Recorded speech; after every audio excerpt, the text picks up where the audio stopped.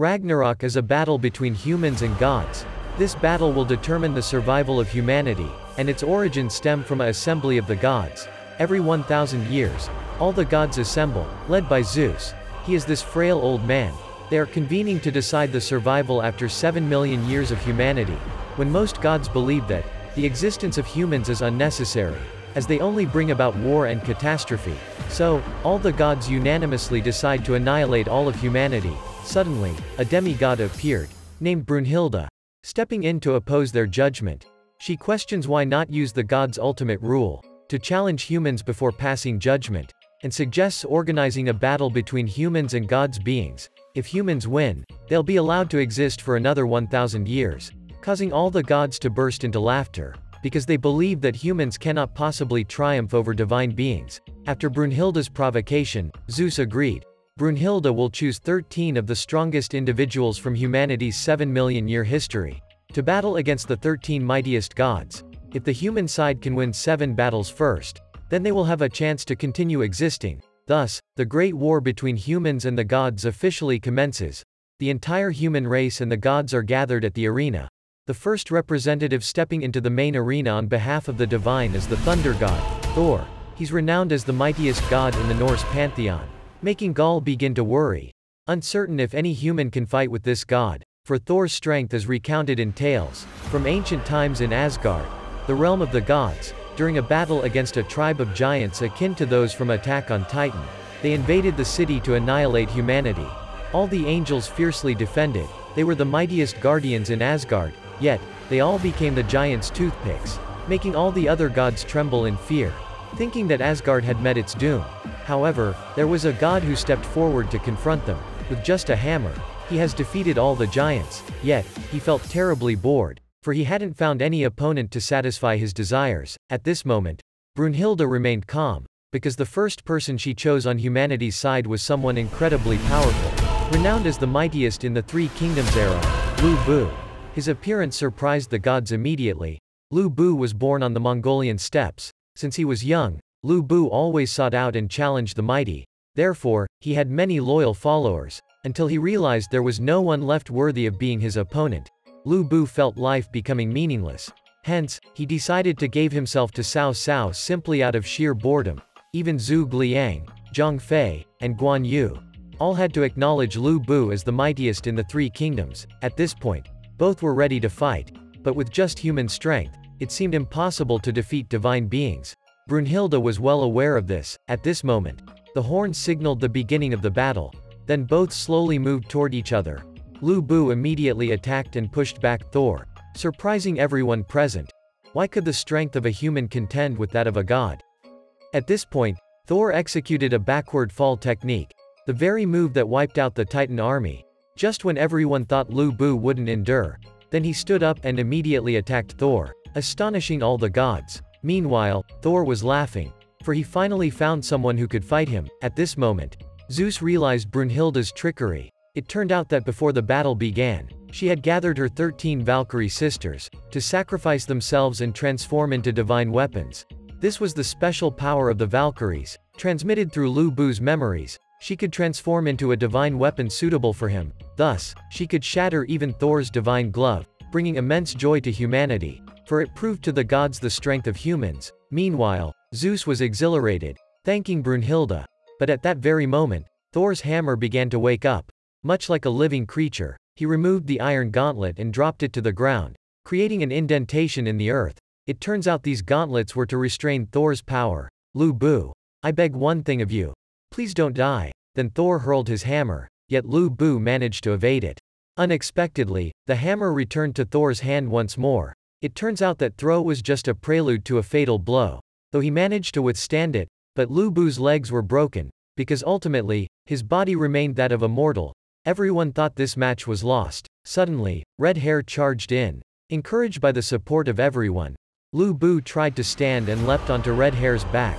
Thor then offered a friendly smile. At this point, Lu Bu decided to unleash ultimate technique Sky Eater.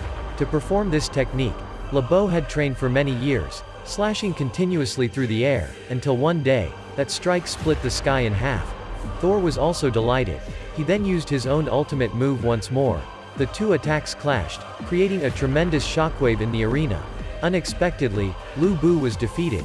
Nevertheless, he chose to sacrifice fiercely. Finally, Thor emerged victorious, causing mankind to fall into the brink of despair. Meanwhile, Thor regret a hero like Lu Bu. Suddenly, Red Hair and the soldiers of Lu Bu all stepped forward. They wished to follow their general. Consider this as a gift for my friend Lu Bu. Brunhilde said they were all souls. So when their souls shatter, they cannot be reborn anymore, including their Valkyrie sisters. At this point, Brunhilde has selected the second representative for humanity. With the file number 01, the second battle is about to begin. The representative for humanity this time is none other. He is the first ancestor of mankind, Adam, helping everyone believe in their ancestors. Unexpectedly, there's a small change in the battle. Hermes steps forward and begins to play the music, which surprises Brunhilde, because Adam's opponent is Zeus, the father of the gods. Humans, however, do not know who this frail old man is. They don't know if he might have a stroke in the middle of it. He starts dancing to the music. With the encouragement of the gods, Zeus immediately transforms into a muscular old man. At this moment, humanity realizes he is the supreme god of Olympus. It turns out this match belongs to the god Shiva. But Zeus wants to fight first. Aren't you going to fight in the final battle, old man? But with Zeus's power, Shiva has to change his mind. I yield to you. Now Zeus eagerly asks, where is your divine weapon? She's here. A girl with glasses rushes towards Adam, and transforms into an iron fist. Where is your weapon, old man? I'll fight you barehanded. Unexpectedly, Zeus's punch was thrown, yet Adam managed to dodge it effortlessly. Zeus accelerated his punches in 0.001 seconds, then in 0.0001 seconds, but also did not touch Adam. Zeus threw a kick like an axe, yet Adam just needed one jump to evade. All you know is to run away, don't you? Suddenly, Adam began to counterattack, taking Zeus by surprise with his incredible speed, even mimicking Zeus's techniques, bringing joy to all of humanity. Turns out, Adam was created by divine spirits. In other words, he is a replica of the gods. He also possesses a pair of divine reflection eyes that can replicate any technique. So Zeus continued to attack, but Adam copied and countered every move, causing Zeus to truly become enraged. He decided to unleash a special move, learned before killing his father, a technique that could even freeze time. But unexpectedly, Adam could replicate it, and countered Zeus. Zeus's face completely turned backward. He was defeated by Adam, so swift that even the god of war, Ares, couldn't see it. But Hermes could see everything, causing Ares to be furious because he showed off in front of him. Brunhilde recounts, Adam used to live in paradise with Eve. But one day, Eve was arrested for the crime of eating the fruit from the tree of knowledge. It turns out it was this serpent god who tempted Eve, yet, he allowed Eve to escape, which angered him, leading him to harm Eve. At this moment, Adam appeared with 2 baskets of fruit from the tree of knowledge, eating and spraying them around, surprising all the gods. When Adam wanted to take Eve away, the serpent god transformed to capture them, but Adam copied this technique and defeated him. Thus, both descended to earth. At this moment, everyone believed Adam had won. Brunhilde couldn't hide her smile. Unexpectedly, Zeus stood up again. Zeus asked why he couldn't sense Adam's hatred towards divine beings. What hatred? Does protecting my children also need a reason? Causing all of humanity to burst into tears. Suddenly, Zeus began to self-crush his own body. Loki explained he was releasing his final form. This made everyone shudder, because Zeus's ultimate form is named Adamas. He continued to attack Adam, but Adam managed to block all his attacks. Brunhilde started feeling uneasy. It turns out Adam's eyes had reached their limit. Unexpectedly, this was Zeus's plan, but even he reached his limit. Loki said, now is the time to see who is more enduring. All gods and humans stood up to watch this battle. Unexpectedly, just a drop of blood in Adam's eyes pushed him to his limit before Zeus. Thus, Zeus retaliated. At this moment, Adam could only defend. Because he was blinded, humanity began to cry out, unable to see their father in agony. But to protect his children, Adam immediately grabbed Zeus's bald hair head, both engaging in an intense struggle. Finally, there was an outcome. Zeus fell down, reverting to his normal state. Everyone thought he had lost, but Adam died standing. Before Zeus fell, Adam and Valkyrie both vanished. All of humanity stood up to memento their ancestor. Brunhilde realized humanity had lost 2 consecutive matches, unsure which warrior to choose next. Suddenly, a man stepped forward. Let me handle this battle. they recognized this old man as Sasaki. Not understanding why others summoned in their prime.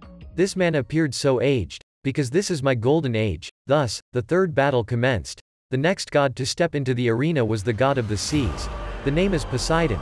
He is Zeus's elder brother, even terrifying all other gods. At this moment, Sasaki approached the arena in a small boat. He is famously known as history's greatest loser. People started underestimating Sasaki, as he was just an old man. How could he win? But when Sasaki drew his sword, all swordsmen and gods could sense, his swordsmanship had reached an unparalleled level. Both began silently observing each other. But in reality, Sasaki was envisioning how to attack Poseidon.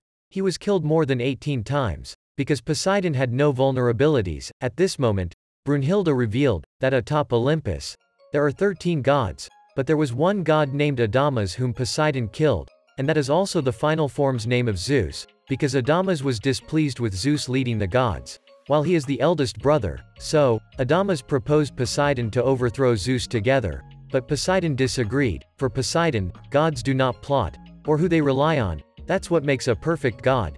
This enraged Adamas, and he remembered Poseidon since birth, never once looking into his eyes. With just one strike, Poseidon defeated Adamas. Suddenly, Sasaki sat down, taking a rest, freezing everyone in shock. As it turns out, Sasaki had been in martial arts since he was young. Realizing he couldn't win, Sasaki surrendered, making everyone think he was just a loser. But they didn't know, after every defeat, Sasaki trained hard. So, when Sasaki returned to the martial arts dojo, then they are no longer his rivals. Thus, Sasaki directly challenged his master. But Sasaki continued to fail.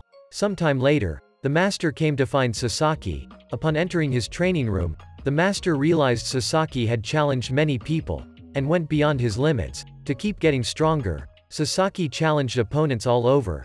But time and time again, Sasaki always ended up losing. After each loss, he trained in his imagination, to overcome his adversaries. At this moment, Sasaki decided to rise, and attack Poseidon. He utilized the swallow reversal technique, cutting down a lock of Poseidon's hair.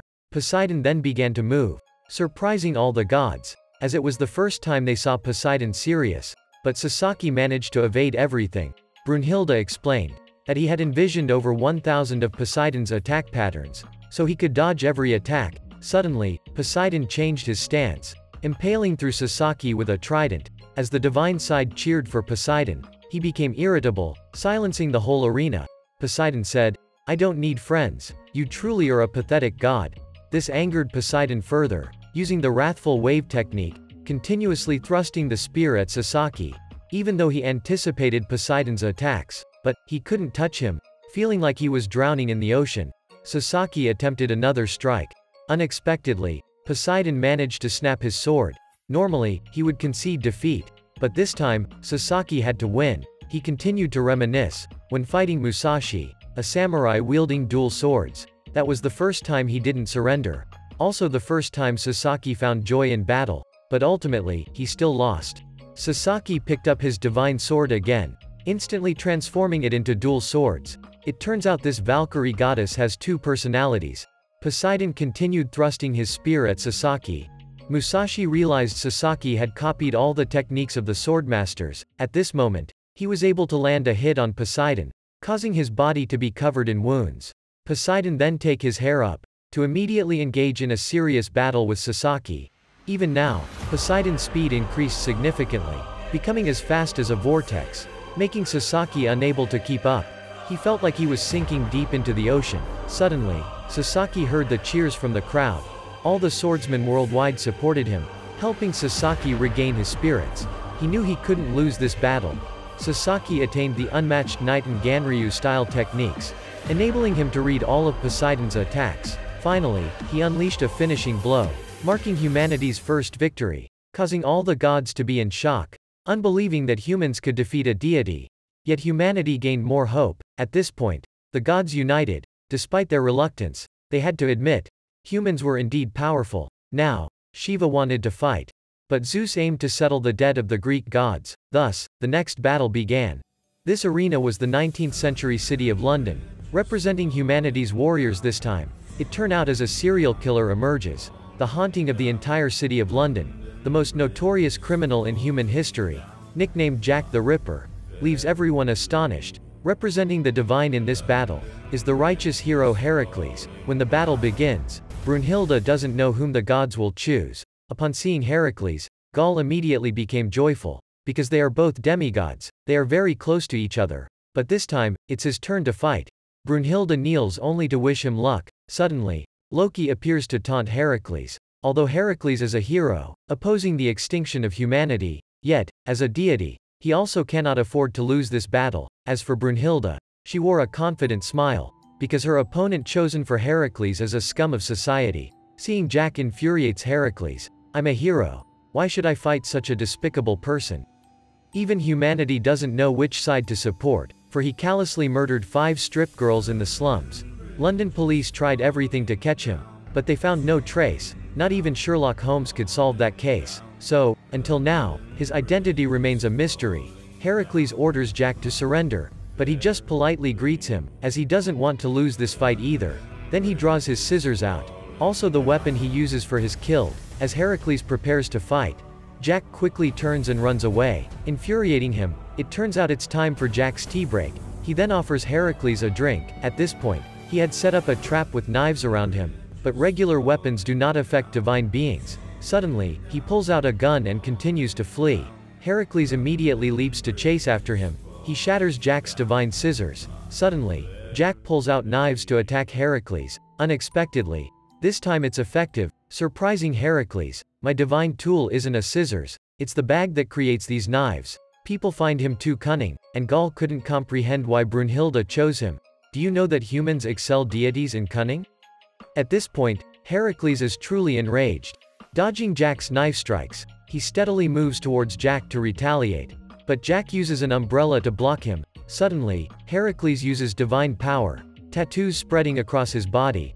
This technique is called the 12 calamities and sins of Heracles. With just one strike, he sends Jack flying. However, Jack stands up again, and even resets his dislocated arm on his own. It turns out, from a young age, Heracles always honored righteousness, standing up to aid the weak. Every day, he trained to become stronger. At this point, 2 guys come to provoke, challenging Heracles to go to Zeus' temple and drink a drop of Zeus' blood. If that person isn't a true hero, they'll instantly turn dead. But it's just a tale that no one believes. So, every day, Heracles continues his training alone. Meanwhile, the gods are passing judgment on humanity. Even though they still exist, they must be punished for causing wars. The god of war, Ares, takes on the task of handling this matter.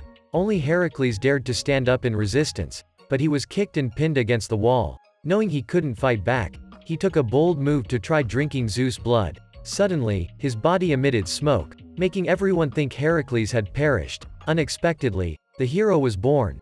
Ares recognized this power resembling that of his father. Fortunately, Zeus stopped them just in time. You've consumed my blood, so now you shall become a god. He pleaded Zeus not to harm humanity, and Zeus agreed. Since then, Heracles gained strength and became a hero. Returning to Jack, who continued hurling knives at Heracles. He also has a set of wires suspended in midair. Leveraging these strings, he shot knives toward Heracles. His body was covered in knives like a porcupine. Therefore, Heracles immediately used the technique of the 6th labor, and deflected the knives back at Jack, causing him to get wounded. Unexpectedly, Jack's other eye turns red. It allows Jack to perceive the emotions within people. This is the first time I've killed a god. Jack starts humming the London song, reflecting on his childhood. Since childhood, he lived in the slums, gifted with eyes that can see through human emotions. Thanks to flattery towards the chef, Jack managed to get food to bring home to his mother. It sounds like she is a prostitute in the slums. Jack saw how much his mother cared for him. Every day, Jack brought food home for his mother. But one day, he saw her crying, because the man she loved had married someone else. From then on, she began to change. She cursed, "I wish I hadn't given birth to you." It turns out she gave birth to Jack just to marry that man. So, Jack decided to take action against his own mother. Witnessing her emotions shift from red to purple, finally turning into a white hue, making Jack excited, prompting him to seek out and kill that man. Since then, Jack has killed many to satisfy himself. Returning to Jack's battle, Heracles keeps on attacking him. Jack rushes up the clock tower to escape, but it was destroyed by Heracles. Suddenly, Jack hurls the clock face at him, immediately causing Heracles to lose an arm. Surprising the gods, It's then that Heracles realizes. Jack is lying again, his true weapon isn't the bag. It's actually the pair of gloves. Everything he touches with them becomes a divine weapon. Initially, even this girl refused to be Jack's divine weapon, because he's a murderer, but upon witnessing Jack's terrifying nature, she was compelled to turn into a pair of gloves for him. With just a stone, he could shot through a wall, the entire city itself as his weapon. At this point, everyone roots for Heracles. Ares, however, feels hopeless, and Zeus punches him for losing faith, he believing that Heracles can win. Yet, Jack admires Heracles, because, regardless of the situation, his demeanor remains unchanged. Unlike all those he has killed, suddenly, Heracles speaks. You've already lost, because you're a demon betrayed by others, only deeping to indulge in your own desires. Despite humans being cunning, greedy, and foolish, yet, I still love them. So Jack immediately sensed it. His color resembles the love of his mother. At this moment, Heracles summons 3 hellhounds. This is his 12th labor technique, transforming into an infernal armor. Zeus warns that though this armor is mighty, it will corrode Heracles. Heracles keeps charging at Jack, turning his arm into a colossal fist to punch him, sending Jack flying into a fence, pierced through. Heracles thinks Jack has no way to retreat. You've forgotten. The entire city itself is my weapon, causing a building to collapse upon Heracles. Sherlock Holmes realizes he had calculated everything from the start, but Heracles still stands up, seeing that his color hasn't changed at all. This excites Jack immensely. He rushes in for a hand-to-hand fight with Heracles, but Jack is losing a lot of blood, unable to hold on much longer. Eventually, Jack is defeated. Humanity shows no sympathy, because he is just a murderer. Nevertheless, Jack hums the London song, standing up. He continued walking toward Heracles. As he prepares to strike a finishing blow, Jack uses his hands to pierce through Heracles. It turns out Jack had planned from the start, using his blood to dye the gloves as divine weapons. Heracles realizes he was defeat, but his love for humanity remains unchanged, shocking all the gods. Finally, Jack emerges as the victor. The girl asked how it feels to kill a god. I'm not sure either. At this moment, Jack just wants to meet Heracles again. But Heracles' followers keep throwing stones at him, for killing their beloved hero. Humanity is uncertain about standing by Jack. Gaul, on the other hand, blames Brunhilde for letting Heracles die. Yet, it's the only way to save humanity. She seems cold on the surface, but she still grieves deeply for her brother. On the god side, Loki realizes Jack had planned everything from the start, intentionally allowing himself to be pierced through the fence, to dye the gloves with blood. Zeus becomes genuinely furious, realizing they can't afford to lose anymore. Loki seeks out Buddha, feeling that the Valkyries are playing tricks, because they bestowed power upon humanity. Noticing that he talks too much, Buddha says, "Speak plainly, are you a betrayer? If I am, then what?" Suddenly, the 7 lucky gods appeared. They are the celestial judges. They want to judge Buddha's sins. Sensing tension, Loki also joins in too. "You all come here, alone. I will defeat them all." Suddenly, Sasaki appears. He said, "Even the gods have conflicts, don't they?" Sasaki decides to stand on Buddha's side, because he doesn't like these gods. Suddenly, 2 more individuals appear, also siding with Buddha. At this point, both sides are preparing for battle. This person immediately pulled out a gun and shot at Buddha, but surprisingly, even at such close range, Buddha dodges. Loki also begins to join the battle, but Okita intervenes right away. Both of them share a friendly smile. As they were preparing for a decisive battle, Zeus suddenly appears. He and Odin step in to stop everyone. Odin's birds urge them to stop. Seeing no one listens, when he raises his voice, it creates pressure. Loki felt he had played enough, so he left first, then everyone else departs. Zeus tells Buddha not to cause further trouble. "The only one that can move me, on heaven or earth, is me." As everyone leaves, Odin feels very excited. Meanwhile, Brunhilde has approached another warrior. Gaul sees this guy as all about desire. Unsure if he'll be of any use, Brunhilde was chase away a few girls out, when this guy was about to make advances towards her, but he was immediately stopped by her. At this moment, Gaul just found out. This man is Raiden, the greatest sumo wrestler of humanity. He asked, "Where is my Valkyrie goddess?" Suddenly, a tall woman appears, making Raiden excited. As she matches his preferences, some flirtatious words cause the tall woman to blush. By evening, the Ragnarok battle begins again. All sumo wrestlers stamp in the stands, to welcome their greatest wrestler stepping out. Raiden's opponent now is an Indian deity. His name is Shiva. Unexpectedly, he has many wives. There's also a boy with an elephant head. At this point, Raiden bin access the sumo fighting stance. Rushing to kick the deity in the face, he continues attacking Shiva's head, making Shiva dizzy, but with his 4 arms, Shiva manages to block. Raiden decides to fight seriously. It turns out Raiden was born in a small village. At 3 years old, he couldn't stand up yet, worrying his parents. One day, when Raiden attempted to stand, but his body was in great pain, breaking all his arm and leg bones. However, Raiden didn't give up. He continued to practice walking. Muscles developed all over Raiden's body, creating something called 100 seals within him. Now, Raiden has released his 100 seals. His muscles expanded all over his body, but thanks to the Valkyrie goddess, she helped Raiden control it, because until now, Raiden had never used all his strength. He always restrained his muscles to maintain control. Right at this moment, the strongest fighter in history was born. Raiden immediately charges to defeat Shiva, so fast that Shiva couldn't even see it. When about to end the fight, he's suddenly caught and headbutt by Shiva. Shiva continuously strikes Raiden, but Raiden manages to release his muscles and break one of Shiva's arms. It turns out the Valkyrie's power within Raiden is upgraded, but all the Indian deities believe Shiva will win, because Shiva's punch has the weight of 11-16 Indian deities. Being repeatedly punched, Raiden switches to headbutting, but Shiva feels joyful. He remembered his friend named Rudra. He is the god of storms, while Shiva is the god of destruction. Both of them fought joyfully together, but one day, Rudra expressed his desire to stand atop the pantheon of Indian gods. Witnessing Rudra's determination, Shiva decided to assist him. Together, they challenged all the other deities, and they consistently emerged victorious, even defeating the lightning god Indra.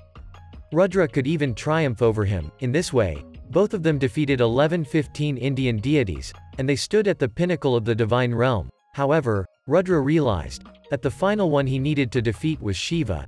Despite not wanting to fulfill Rudra's wish, he had to battle him. Shiva repeatedly defeated Rudra time and time again, but each time, Rudra stood back up. At this point, Shiva chose to give up. Unexpectedly, Rudra said, "I've lost," and blamed him for not exerting all his strength in the fight. Finally, he gave up so that Shiva could stand at the top of all the Indian gods. Everyone admired Shiva because he always seemed cheerful. Then, Shiva began to perform a war dance, able to evade all of Raiden's attacks, and constantly attack him from all sides. Raiden enlarged the muscle power in his arm.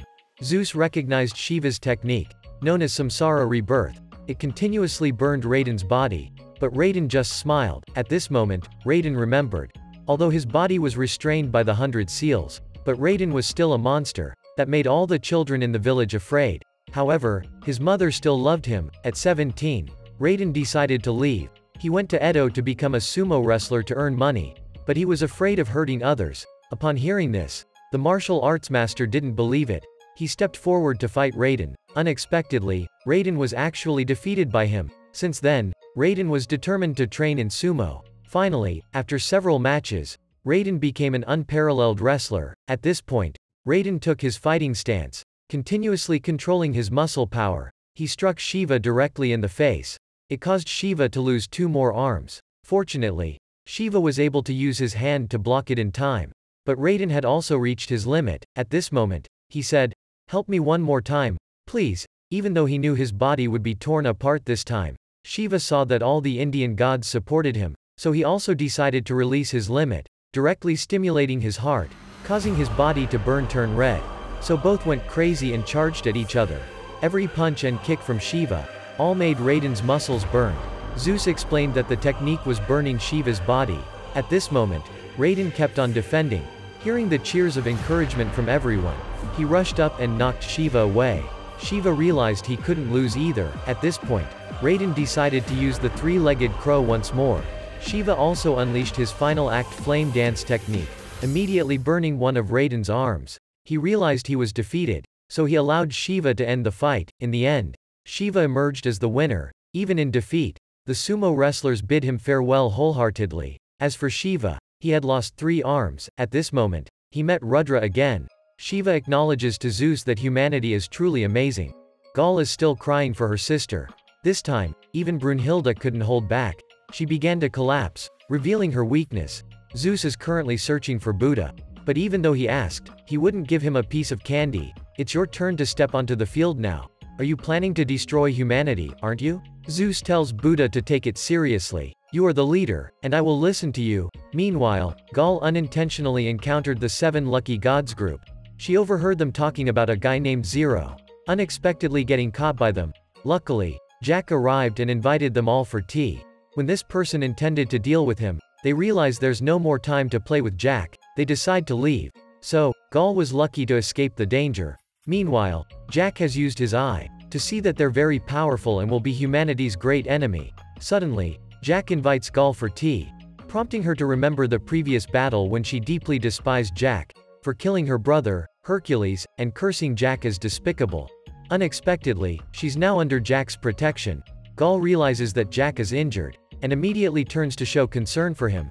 Jack realizes Gaul also has a pure soul like Hercules. Meanwhile, at the arena, the 6th battle has begun. The first one to step onto the arena on the side of the gods also appeared. The one who always stands alone, reaching the pinnacle of the gods, attaining the state of enlightenment, appearing with a very cool slogan. The only one that can move me, on heaven or earth, is me, causing all the monks in the arena to cry out. Because he is the one they always worship, Buddha. All of humanity is surprised because their enemy is Buddha. But suddenly, Buddha changes his stance, continuing to move towards humanity's side, making all the gods astonished, not understanding what he's doing. Suddenly, Buddha announces loudly, "Now, I'll be the representative for humanity," instantly shocking all the gods. And they start to curse him as crazy, making Buddha furious, smashing the loudspeaker, and pointing his staff towards Zeus. "If the gods won't save them, I will, and if any god gets in my way, I'll kill them," instantly making all the gods slightly anxious. Even the gods Shiva and Thor are surprised by all this. Meanwhile, Loki and Odin are very frustrated. However, Gaul is curious why Buddha changed sides like that. She immediately realizes that Brunhilde had planned this beforehand. It turns out that before the battle began, she had met Buddha, while Brunhilde, unaware of why Buddha sought him out, was still trying to finish his bowl of popcorn before speaking. This time, I'll fight for the side of humanity, because Buddha didn't like Zeus ordering him around. Unexpectedly, Brunhilde immediately agrees without any doubt. Buddha is puzzled. Was this all part of your plan? Because even before the assembly of the gods, Brunhilde sought out Buddha to inquire about the cycle of birth and death. She realized that Buddha disliked the gods the most, although he still didn't like the fact that Brunhilde had planned ahead. But ultimately, he stood on the side of humanity. While the referee was explaining that the rules of the match couldn't be changed aside, suddenly, Zeus appeared and agreed with Buddha. Because Zeus is furious and wants to immediately fight Buddha. "Old man, I don't mind fighting you at all." Even Odin warns Buddha, "Are you ready to provoke enmity with all the gods? It doesn't matter who you are, 'cause in this whole world, I'm just me." Buddha wonders where his opponent is. They're here. Suddenly, a gigantic ship appears in the arena, surprising everyone.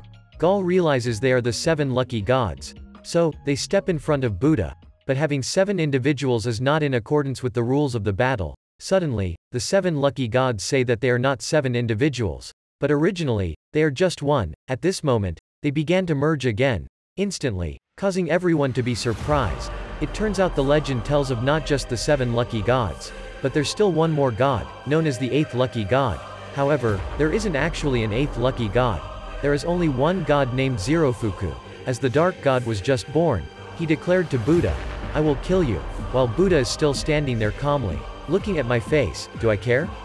Seeing Buddha indifference, it made him angry, and he pulled out a giant hammer from his back. Even the god of war, Ares, felt the terrifying nature of Zerofuku. Unexpectedly, there's a god displaying such cruel aura. So Hermet immediately told him, Zerofuku is the god of misfortune. And thus, the referee officially declares the start of the 6th battle. 2 terrifying auras suddenly appear in the middle of the arena. While Gaul thought they were just merging together, Brunhilde has told her, this isn't a merger, but the true form of Zerofuku. Originally, he was a god spreading luck throughout the world. But now, he has transformed into an unfortunate god. It turns out that in Asian mythology, the gods were very close to humans living in the celestial realm. Zerofuku is the lucky god who always wants to bring happiness to humans. Once, while out for a stroll, he saw a young bird fall from its nest. So he promptly returned it to the bird's nest. Unexpectedly, the mother bird misunderstood and pecked at his head. Nevertheless, Zerofuku still felt joyful. At this moment, Zerofuku descended to the mortal realm. Unexpectedly, he discovered that humans were only filled with suffering and illness. It made him burst into tears, because he didn't know how to bring happiness salvation to them. So, he immediately thought of a way to eliminate their unhappiness. Zirofuku used his divine power to absorb all the unhappiness from a severely ill boy, instantly helping the boy regain his health. Therefore, everyone began to worship Zirofuku. Please, save us. Even though he had to absorb their unhappiness, Zirofuku was content with his mission. Unexpectedly, after many years had passed, Zirofuku's body was corroded by unhappiness, causing him immense pain. Yet, he still worried for humans, continuing to observe if they were happy. Unexpectedly, Zirofuku witnessed humans starting to corruptible, engaging in excessive indulgence and debauchery. Suddenly, Zirofuku encountered the boy he had saved years ago. But now, the boy had forgotten everything Zirofuku had done for him, which deeply saddened him, and made him realize this is the true nature of humanity. While he were bearing their unhappiness, they were sinking into excessive indulgence and debauchery. Suddenly, a group of travelers appeared, and leading them was none other than Buddha. Although those following Buddha were very weak and sickly, but they were very happy to follow him, quite different from those whom Zirofuku had saved, which surprised him greatly. So, he stood up and asked Buddha, "Why are those following you so happy, while I have absorbed all the unhappiness of humans, and yet, I am not happy like you?" Then Buddha told Zirofuku that, happiness is not something bestowed upon you, and it's something you have to achieve through your own efforts. Where there is darkness, there will be light. At this moment, Buddha is the enlightenment for everyone, causing everyone to worship him, made Zirofuku cry and run away, out of jealousy towards Buddha. Meanwhile, Buddha thought it was just the emotional state of an immature child. At this moment, Zirofuku intensely hated Buddha because he was merely a mortal, yet, he could overcome the god beings like himself. Since then, Zirofuku resolved to become the god of hatred and unhappiness, commencing the slaughter and vengeance against humanity. While preparing to attack this girl, unexpectedly, she was carrying a baby, so Zirofuku couldn't proceed. He then split himself into 7 entities, to control the hatred within him, avoiding the annihilation of humankind. But eventually, Zirofuku returned once again, still harboring intense hatred towards Buddha. Determined to annihilate him, unexpectedly, he was immediately kicked by Buddha. Turns out, Buddha didn't recall encountering him at any point, causing Zirofuku to get frustrated and attack Buddha. But, Buddha effortlessly dodged all of his strikes, making Zirofuku even more frustrated. Several more eyes sprouted on the hammer. Ares noticed that his hammer had significantly increased in size. Zeus explained that as the hammer absorbed more unhappiness, it would grow larger, known as the misery cleaver. So, he continued relentlessly attacking Buddha. Unexpectedly, this strike cut through the entire spectator stand. Gaul realized that the more Buddha dodged, the stronger Zirofuku's hammer became. Yet, he remained calm without flinching, mocking Zirofuku even more. Brunhilde told Gaul to pay attention to Buddha's evasive techniques. Then she noticed Buddha dodged attacks even before they reached him. Buddha ability was referred to as precognition, because he had reached the state of enlightenment, and possesses eyes that can see the movements of souls, can foresee the future, so he can't land a blow on him. You just know how to dodge, huh? So, he was immediately counterattacked by Buddha. Now he realizes Buddha can foresee his attacks. He immediately got angry, thinking that he played dirty. Then he goes crazy and continues to attack Buddha. But he continued to be continuously attacked by Buddha.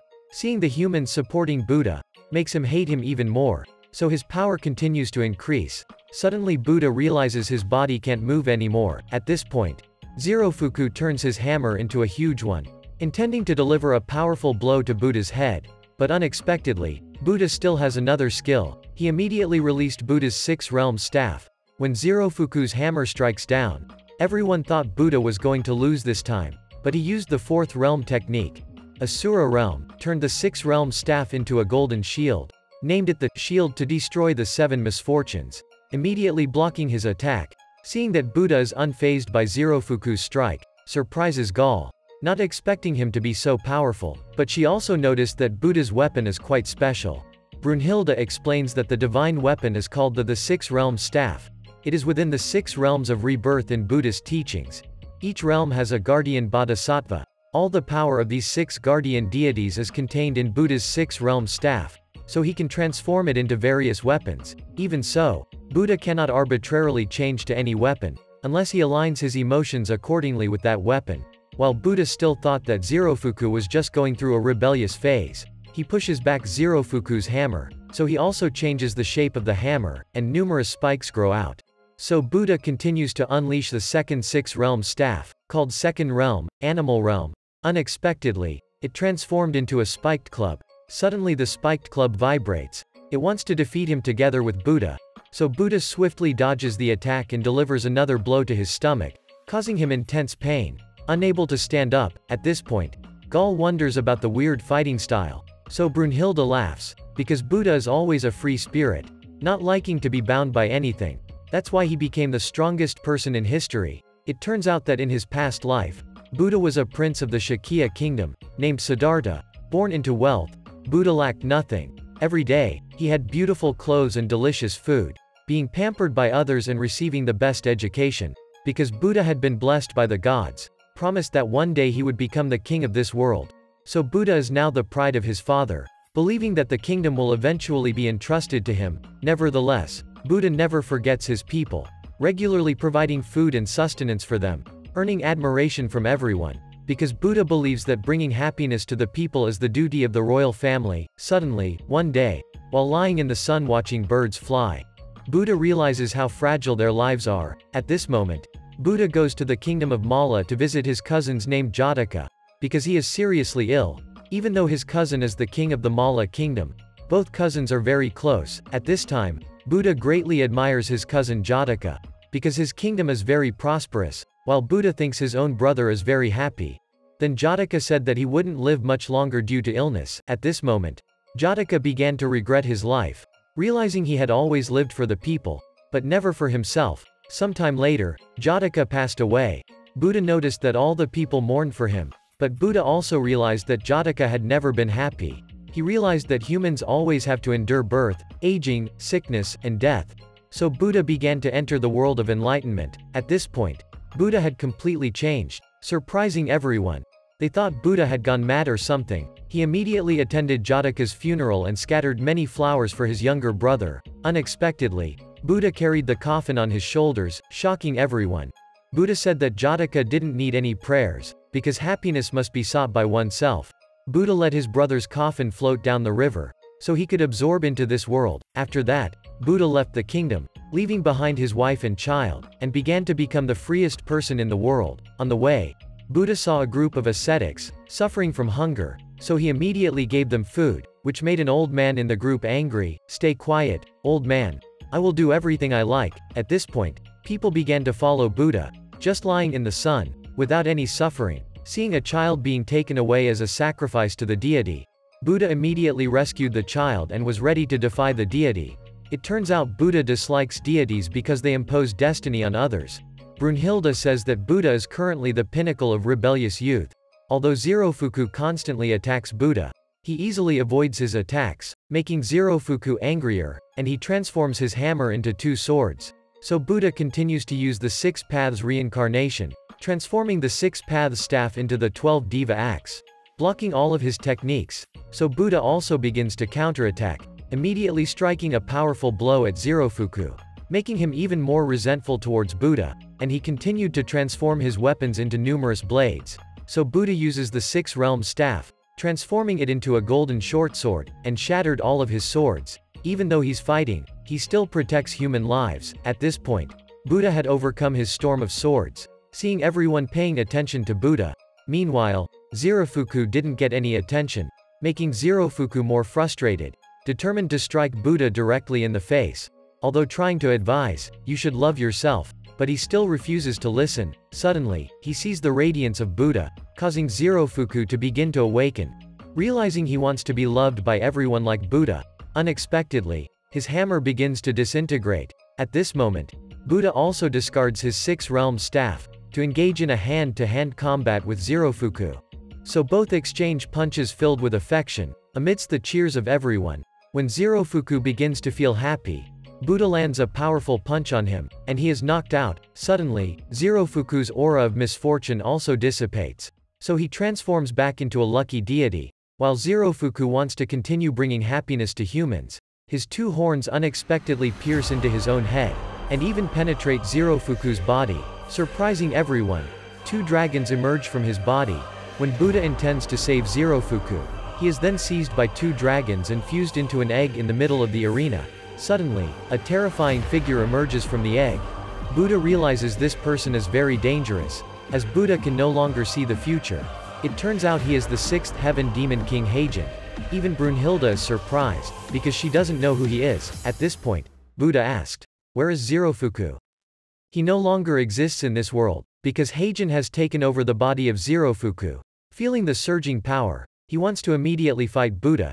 Even Loki and other gods don't know where this guy came from. Suddenly, a god appeared, causing Ares to feel frightened, because he is sitting in his place. Turns out he is Hades, the god who rules the hell. Hermes wonders why Hades is here. It turns out he heard that his younger brother, Poseidon, had died. So, he also wants to come and watch this battle. Zeus immediately asked Hades who that person was. So Hades told everyone, he is a legendary warrior from the ancient hell. In mythology, the world is divided into three realms. The upper realm is called Valhalla, reserved for gods and spirits. The second realm is Midgard, for humans and creatures, and the last realm is Helheim, the hell. He is also a myth in hell who will bring eternal darkness. The sixth hell demon king Heijin.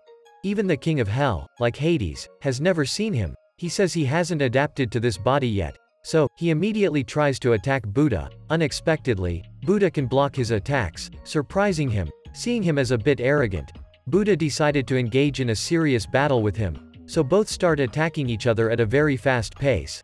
Gaul begins to worry, unsure if Buddha can defeat him. Brunhilde realizes that Buddha can no longer see the future.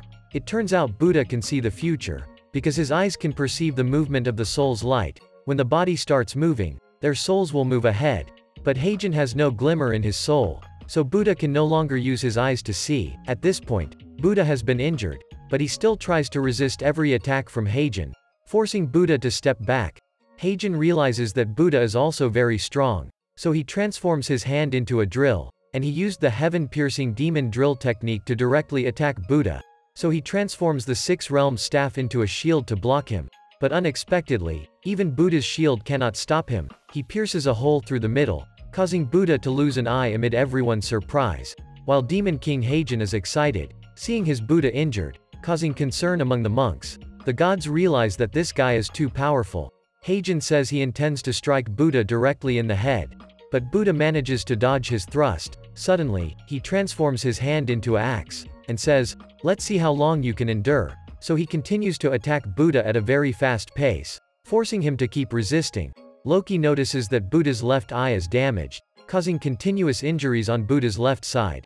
So Buddha turns his body forward, to avoid his blind spot and continue to defend against him. At this point, he continuously attacked and inflicted more injuries on him, surprising everyone.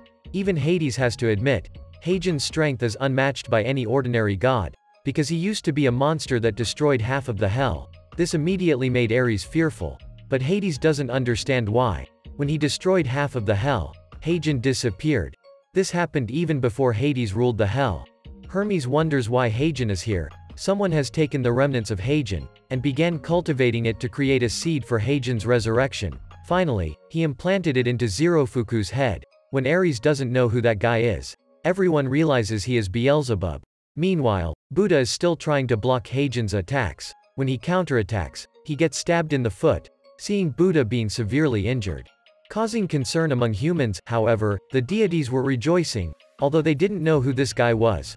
Winning would be enough. At this point, he said he would punish Buddha, so he realizes Zerofuku is still somewhere, making him laugh. He has been swallowed by me. Unexpectedly, this angers Buddha, surprising everyone as this is the first time they've seen him like this. This time, I will defeat you. So Buddha activated the sixth realm staff, the fifth realm. It contains the accumulated emotions of hatred from Buddha.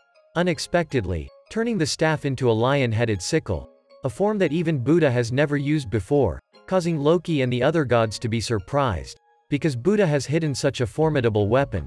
But the Heijin remains unfazed, considering himself supreme while viewing Buddha as mere trash. Thus, he begins his attack on Buddha. So, Buddha also counterattacks, thinking he managed to block it. But unexpectedly, Buddha's counterattack proves to be overwhelmingly powerful, sending him flying backward. However, he continues to advance and thrust towards Buddha. So, Buddha breathes out flames from the lion's head, charging to strike him, forcing him to use his hand to block.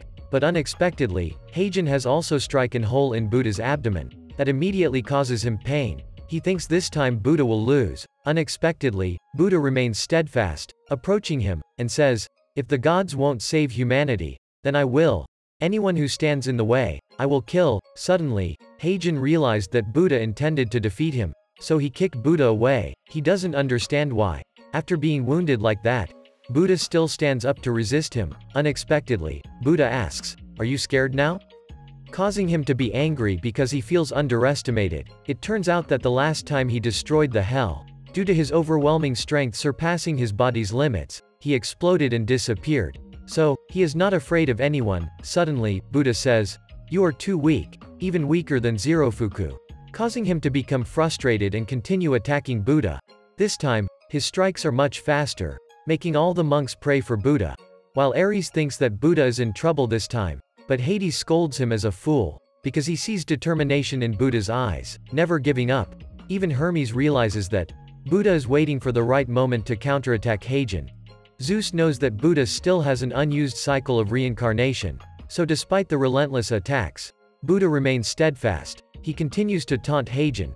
Hades notices that Heijin is feeling fear, so he immediately controls his own fear, even tearing off his own arm, making Gaul tremble in fear. Unexpectedly, he turns his own arm into a sword, and also preparing to fight Buddha seriously. When Buddha rushes in to attack him again, he uses the sword to counterattack. Surprisingly, he was able to cut off Buddha's scythe, turning Buddha's six-realm staff back to normal. Seizing this opportunity, he attacks Buddha once again, destroying the six-realm staff and sending Buddha flying backward, while Beelzebub is still comfortably watching the battle. Witnessing the power of the Heijin, everyone is worried and prays for Buddha. Heijin start approaching Buddha, while Buddha, lost in his own trance, sees a strange light. Suddenly, it grabs Buddha's hand, bringing him back to calmness. At this moment, Buddha smiles, making Heijin wonder how this guy, who is about to die, can still smile. So, he stands up because this time he is sure he will defeat him. Buddha's hairpin breaks. It turns out Buddha has obtained the handle of Zerofuku's hammer, surprising all the gods. Now Buddha wants to use the power of Zerofuku to fight him. So, he activated the final cycle of reincarnation, using the Fates intertwined technique, making Gaul surprised. Meanwhile, Brunhilde realizes that Buddha is absorbing Zerofuku's weapons, to make a new divine weapon. It transforms into a sword, named the Great Nirvana Sword. Immediately make Heijin terrified, because he saw the 7 lucky gods appearing in the sword. Buddha began to engage in a hand-to-hand combat with him. This time, Buddha's divine weapon completely surpassed his opponents, causing everyone to joyfully cheer and support Buddha, which helped amplify Buddha's strength even further. While Heijin couldn't comprehend why this guy was so resilient, despite continuous attacks, he still does not fall. So what are you scared now? That's when Buddha began to counterattack, delivering a powerful strike to his chest. Meanwhile, Okita and Sasaki noticed that Buddha's wound was severe. They wondered if he still had the strength to win. Suddenly, blood started to flow from Buddha's abdominal wound, making him unable to move. So, he was counterattacked by Heijin, thinking he had regained the upper hand. Surprisingly, he still got injured by Buddha's attacks, causing him to continue getting angry. The gods realized that Buddha had reached his limit, unable to continue blocking Heijin attacks. However, Hades say that Buddha doesn't need to block, he just needs to evade. It turns out that this time Buddha's eyes could see the future. Brunhilde realizes that Buddha can continue using his eyes, because this time, Heijin felt fear, allowing Buddha to see his soul. At this moment, Heijin is extremely furious, because he is the great demon king.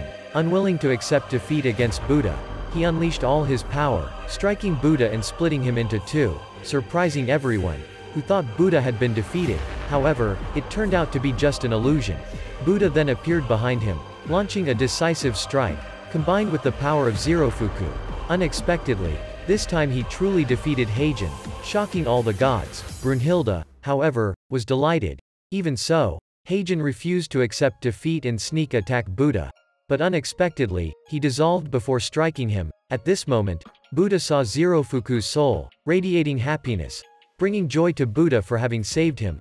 Finally, in the 6th battle, Buddha emerged victorious, bringing great joy to humanity. As their score now equals that of the gods, Brunhilde and her sisters rushed to congratulate Buddha. But at this point, he also collapsed from exhaustion. They took Buddha to the hospital for treatment, but he still had the strength to tease Brunhilde. On Odin's side he found Beelzebub. Realizing he was the one who summoned Hagen, despite that, he was excited about his upcoming battle. Zeus noticed the current score was tied at 3-3, frustrating him and hoping the gods would win the next match. Unexpectedly, Hades announced he would step into the arena, seeking revenge for Poseidon's death. Seeing the roster, Gaul was terrified, as the opponent this time was the king of the Hell Realm. However, Brunhilde had also chosen a representative for humanity. It turns out, the one to face Hades is the first emperor of humanity. He is none other than Emperor Qin Shi Huang. Today's video ends here. Remember to like, share, and subscribe to support Oni-chan in future videos. Thank you for watching, love you all.